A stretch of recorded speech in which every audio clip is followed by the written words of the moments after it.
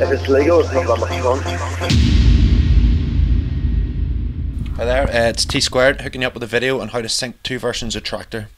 So firstly, what you're going to have to do is connect the two audio 8s via Midi. You're going to have to decide which computer is going to send the signal and which is going to receive.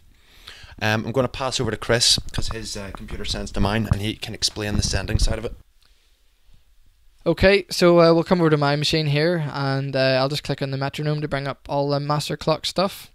Now usually if you're being lazy and you're using Traktor Scratch Pro sort of with the internal sync, usually we have deck master to auto, but for what we're doing, basically we come over to the clock master.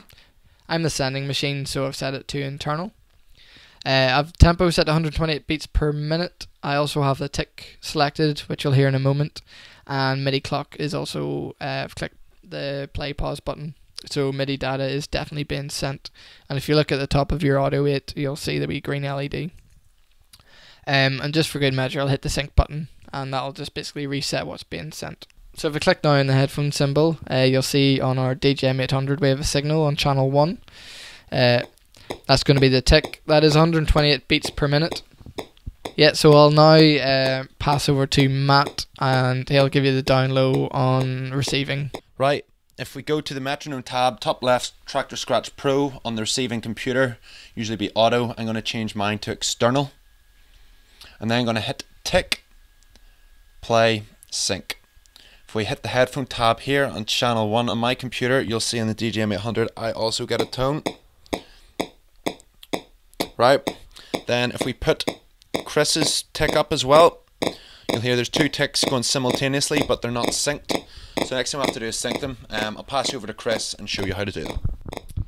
Okay, so what we're going to do is try to get these ticks happening at the same time.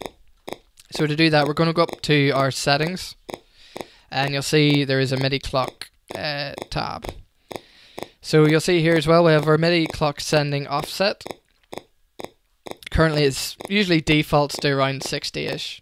After about an hour of sort of hair pulling and file language, we find that our magic number is 21. And you can see the ticks are trying to sort their lives out. So what we'll do, we'll close down the settings. I'll click sync. And you'll see Matt's machine, the BPM's fluctuating quite a bit.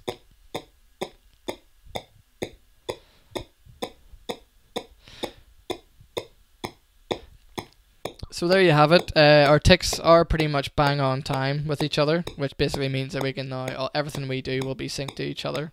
So if you want to give that a go yourself, so you can do all the cool things that you heard in our promo mix. Right, so I hope you found that information helpful. If you have any queries or anything, just put them in the space provided below and we'll try and answer them for you.